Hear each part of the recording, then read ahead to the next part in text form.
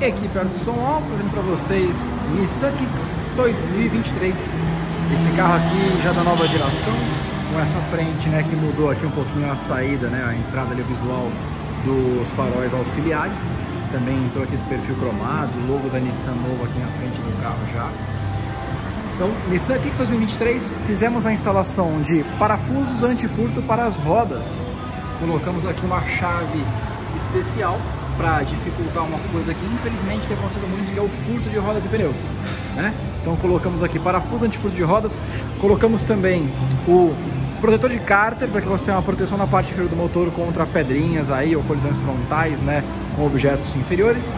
E o principal, películas de redução de calor, bloqueio de raio ultravioleta da linha de segurança antivandalismo, marca Lumar, fabricação americana, produto aí com garantia e padrão de qualidade internacional. Você vai ter nesse veículo aqui uma excelente privacidade.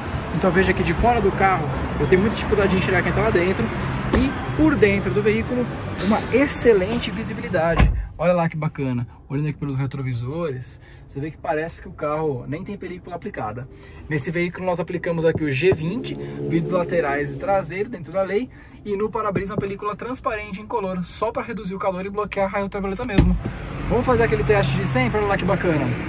Então aqui como que é a visibilidade interna, sem nada, com a película transparente e com a película bem escurecida dentro da lei aí.